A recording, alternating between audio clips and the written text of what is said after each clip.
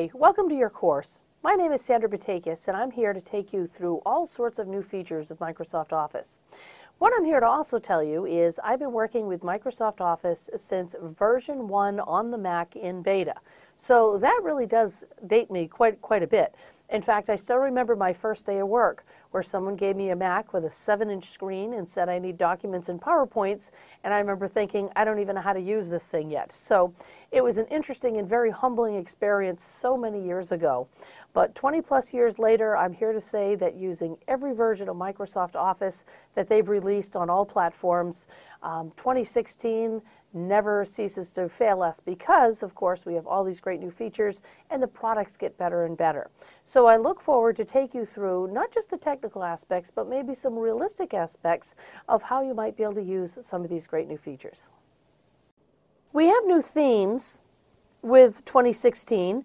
The first new theme is the one that is simply called black, and that's your high contrast. So if you need a little more contrast on the screen or you just like a little more contrast, this one might be one that you like.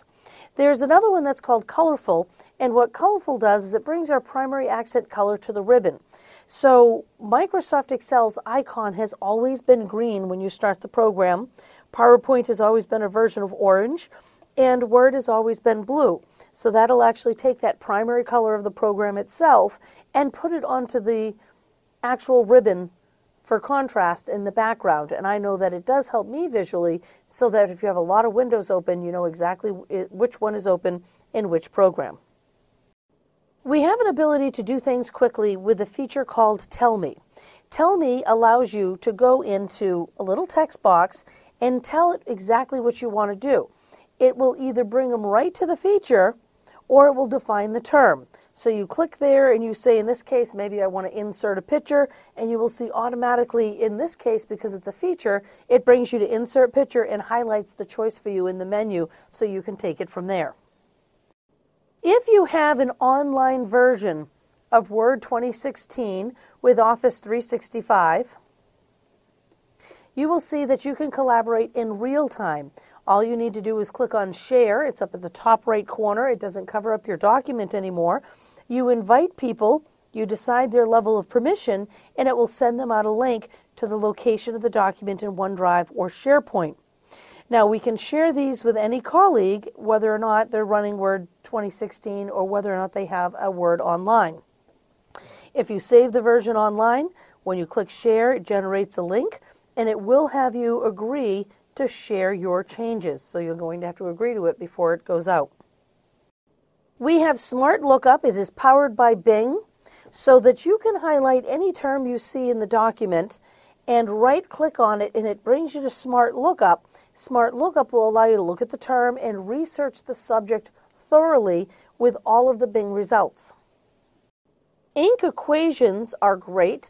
If you've had to make them part of your Word document, then if you were anything like me, when you go into insert equation, I find more time looking for the equation, looking for the symbol, and trying to get it to do what I know I have in my head, where in this particular case, if you have a touch device, you will see that you get to write the math right here, and it will convert it into actual text on the document itself. We have a great improved version history for the online versions. Now, you always have version history in any installed version of Microsoft Office, so you could roll back. But I do find sometimes when I thought I could roll back, there's nothing to roll back to, or that it wasn't clear to me what I'm rolling back to. So in this version history for the online version, you get to see a complete list of changes. And we just see it under File History, and you look at the version you want to open, it'll open in a separate window. You get to see the comparison side by side for the differences or have the ability to restore. Now in Word, we have Shapes Gallery, and when we choose it from a collection, we have a bunch of preset fills and theme colors to work within. So the point here is to be able to format the shapes much faster than previously and have them all match the color combinations in the color palette that's already been chosen as a default.